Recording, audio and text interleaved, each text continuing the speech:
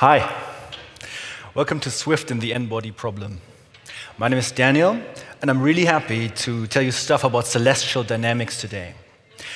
Celestial dynamics, or celestial mechanics, is the science of calculating and predicting the paths that the sun, the moon, galaxies, any celestial bodies will take across the sky. It's a fun story, and like all fun stories, it started with a huge mistake. You see, 2,000 years ago, when scientists first created models for the Earth and how it would interact with any celestial bodies, they placed the Earth in the center. So of course the sun and the other, say, 5 available planets had to revolve around the Earth. This is called the geocentric model. That leads us to some weird paths that the planet have to take, because sometimes from our viewpoint, they seem to go backwards and then forwards again. But you know, you gotta have some priorities in your life, and these were theirs.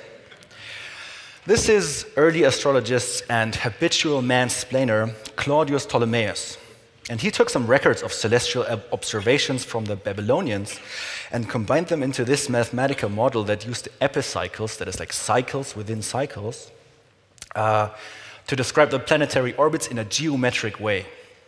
And this geocentric model was the accepted wisdom in Europe until the Middle Ages. But there were people who worked out a heliocentric model way earlier than that. This is Greek mathematician and fart joke aficionado Aristarchus of Samos, who lived around 310 BC. He produced one of the first heliocentric models that we know of. Using that, he also accurately predicted the distance of the Earth from the Sun, and he found an explanation for the missing stellar parallax.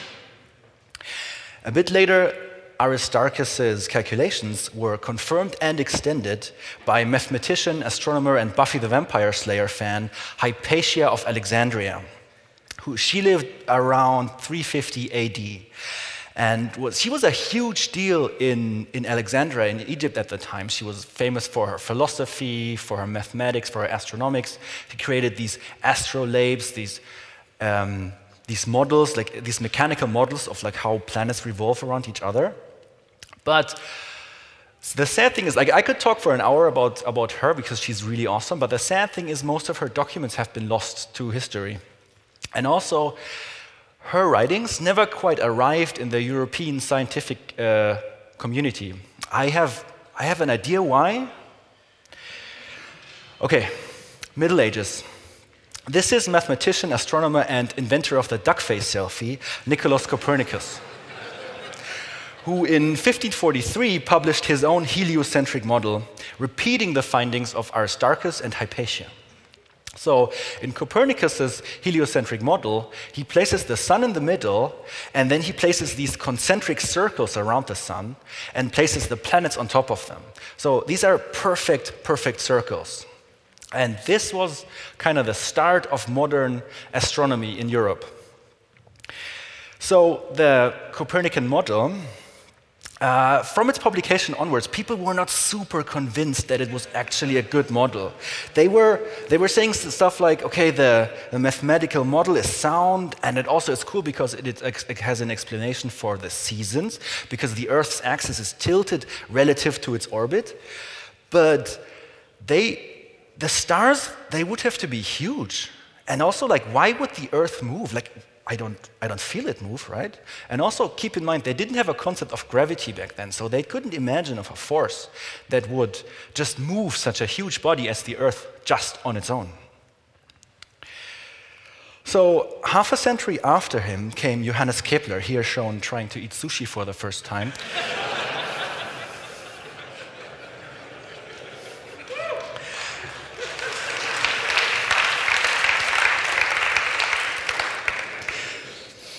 And Kepler used Tycho Brahe's observation of the position and time of Mars and built a model that would explain Mars's movement.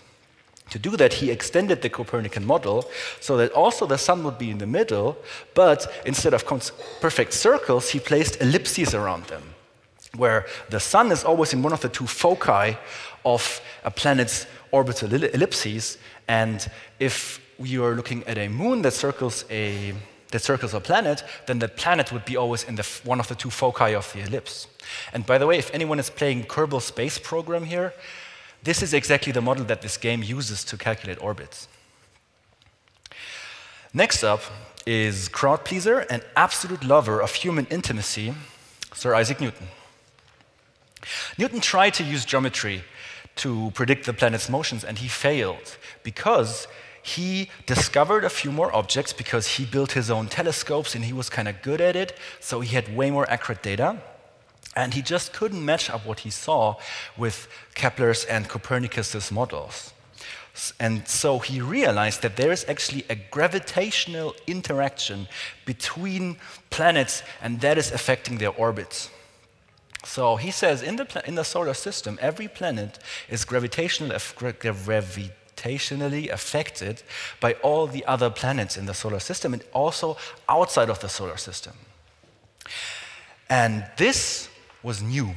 This was exciting because suddenly you don't have a geometric model anymore. This is basically calculus. So just like that, you have a completely new universal law. And this law looks like this.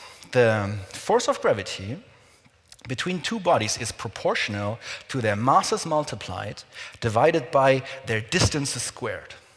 This says is proportional because Newton was missing a constant in there that was later discovered by Carl Friedrich Gauss.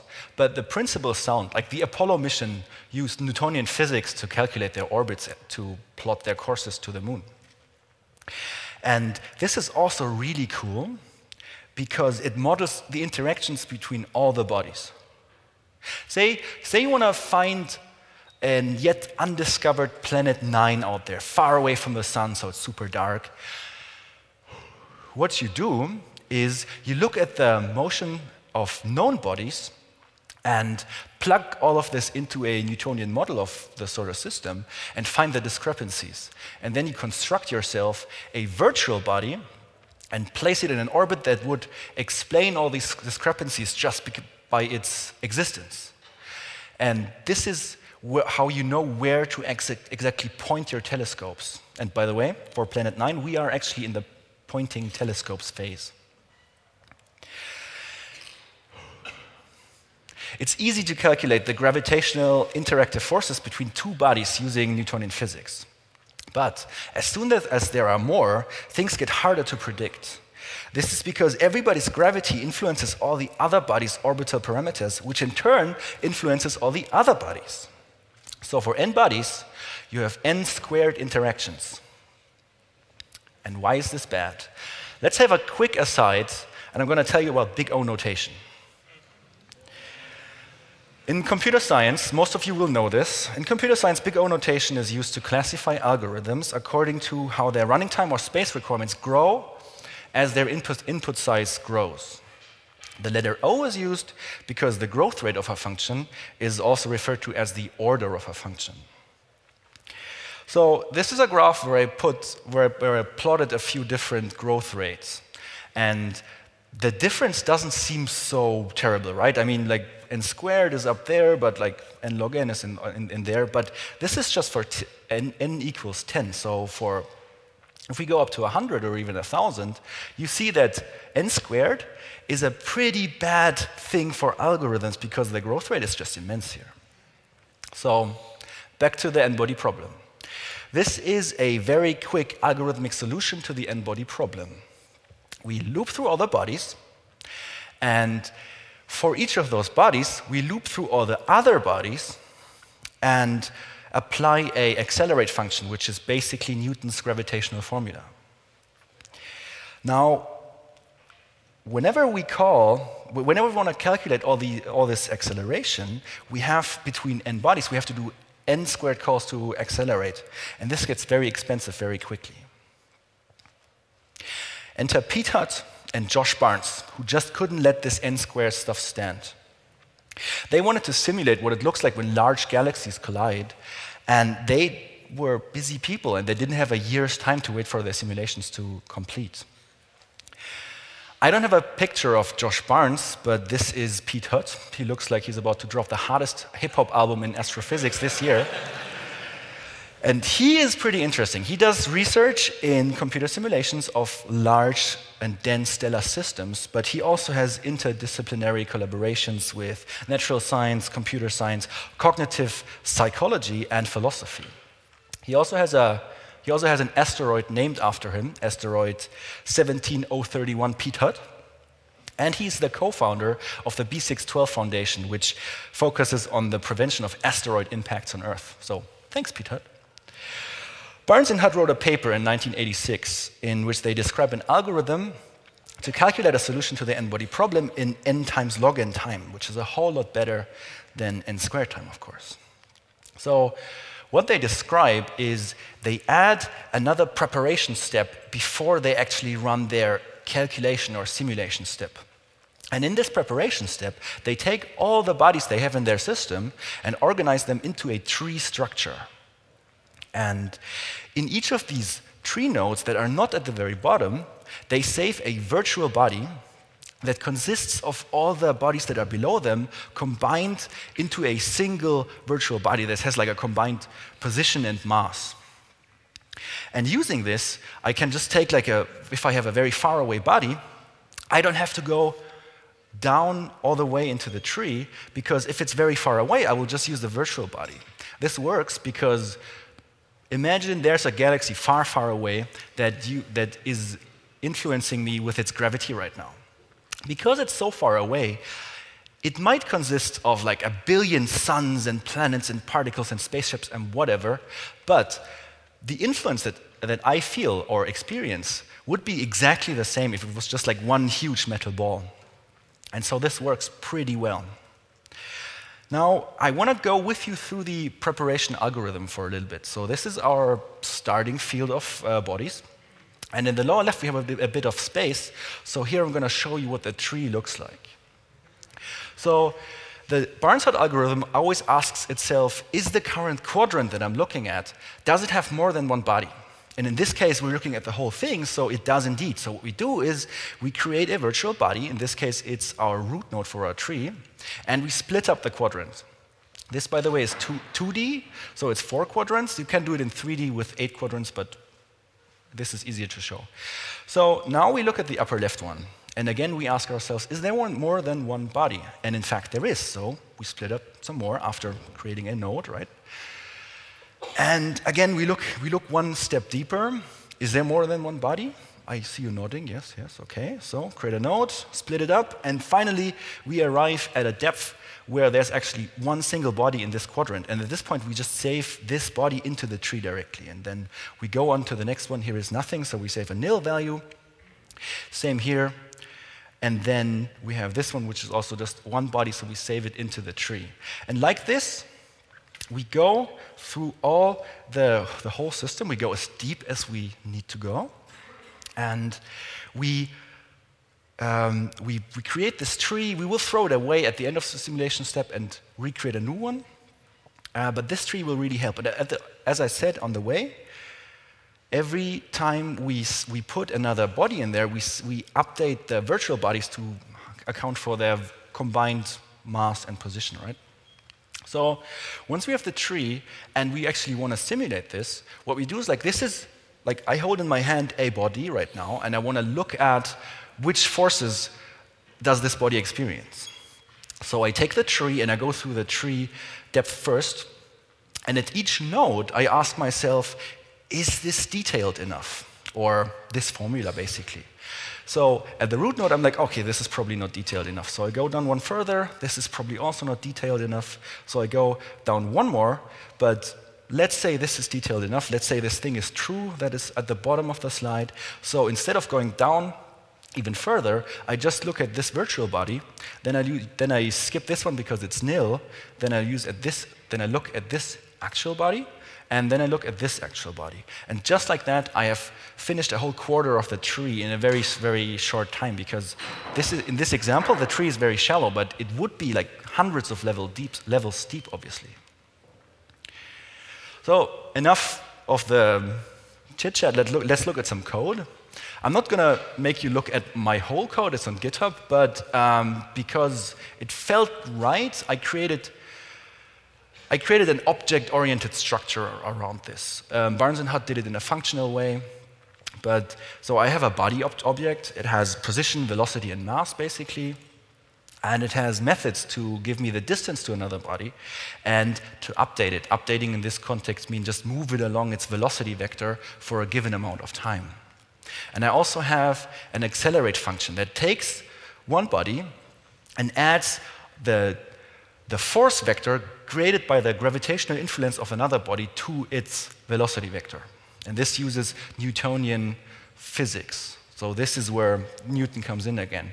And one more thing, like we will see this later again.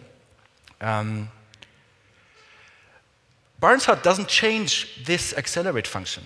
Barnes-Hutt only changes how often this accelerate function has to be called, right? Okay, next thing is BH tree. This is my Barnes-Hutt tree node and also connection to the up to 4 subtrees. It saves a body that might be a virtual body. It saves this quadrant. And it also has an insert method that where I plug in a body and then it will just like fall down, updating all the virtual bodies on the way until it finds a leaf. So this is where the splitting up happens. And I also created a system which basically is just a container for all the bodies that I have. It also has a size, so I know how big to construct my first quadrant. And I've given my systems a solar mass because I like how it looks when bodies just revolve around the central sun, but this is not strictly necessary. Systems have an update function, and this is where we have 2 implementations. This deals with like updating all the individual bodies and updating their velocity vectors, right? So we have a brute force implementation, we've seen that before, and we also have a Barnes-Hutt implementation. You've seen the brute force before. This is how the original acceleration algorithm used by Barnes and Hutt looks like. It's written in Scheme, a variant of Lisp, so not the brackets and the prepended function names. This is how my version looks like. And one thing, like there's a lot of complexity hidden there, of course, like because the tree.accelerate, that's the whole like select the virtual bodies or the proper bodies from the tree and whatever. So this takes some time, right? But what you really want to take home from this is we've taken the loop inside a loop structure, and now we have 2 loops next to each other, and this is way better, of course. And you can see this when you actually plot a few bodies around a sun or whatever and calculate the interactions, that the Barnes-Hutt algorithm really, like, the more bodies you have, the more difference between the speeds you will see. And you can also see this in numbers. Like, for very small numbers of bodies, brute force is actually faster because it doesn't have to deal with creation of the tree. But as soon as you go to any proper number of bodies that you want to calculate, like, brute force just, it dies. So this is about the most bodies that my laptop here can render live. It's around 200 bodies, I think, and I've just distributed them randomly. And the larger ones get trails. The tinier ones don't get trails, because otherwise this would look very messy. This is done using SpriteKit. So SpriteKit is super easy. You should really check it out. You can, like, all my code is on GitHub. So check it out, play around with it. If you've never used SpriteKit, you will be amazed. Like, this is 100 lines on top of the Barnes-Hutt code.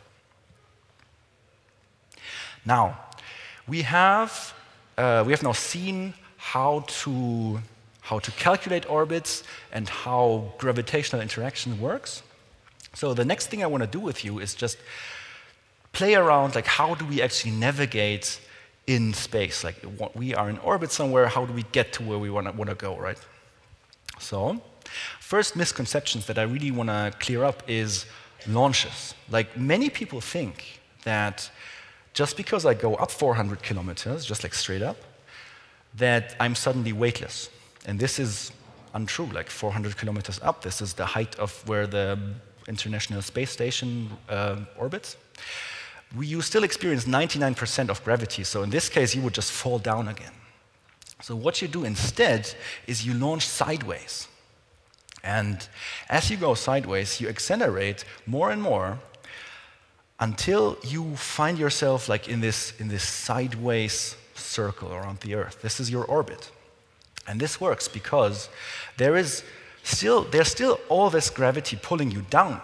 But there's also, you've accelerated to, for the Earth, 7 kilometers per second.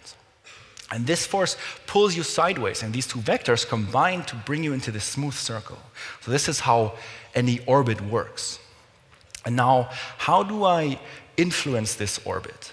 So basically, oh yeah, this is cool. Like, this is how an actual rocket launch looks like, right? This is last year, some SpaceX launch. So, how do I influence my orbit?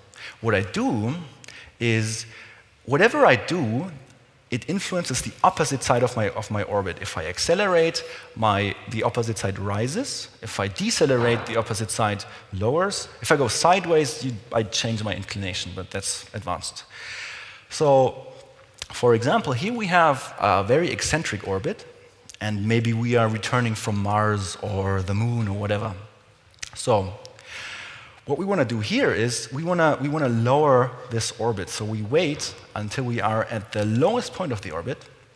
We turn our ship around, so now our engines are pointing into our direction of travel. Now we fire our engines, and what happens is that the highest point, which is the opposite point at this point, will go down, go down, go down, go down, go down, go down, and then we are in a circle, but we don't stop firing our engines at this point. Instead, we lower the opposite side of our orbit even more until it actually dips into the atmosphere. And at this point, we can deactivate our engines and just coast on.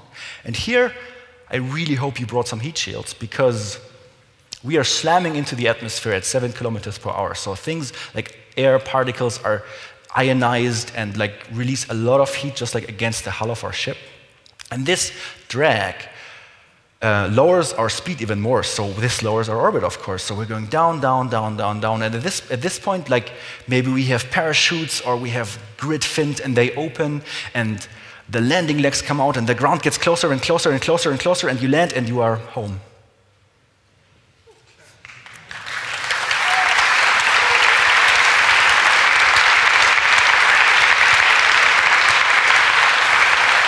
Thank you very much, Daniel.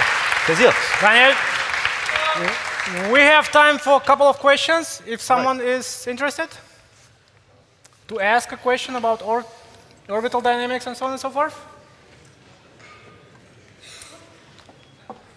There is a question over there.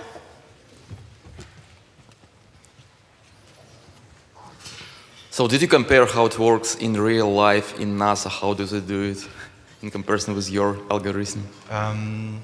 You mean like the Barnstad algorithm versus brute forcing? I mean, how do they calculate real astronauts when they launch real rockets? It kind of depends. I would say, I don't have exact numbers, but I would say that most space agencies would use Barnstad or something similar 90% of the time, and then use a combination of complete brute force Newtonian physics and maybe even Einsteinian physics for the very, very detailed stuff. But for example, moon landings, they would, for the moon landings, what they did was they just looked at a few bodies. They looked at the Earth, the moon, the spacecraft, and maybe Mars or something. So what they did was even less fidelity version. So it had even less fidelity than Barnstad, and it still worked out pretty well, because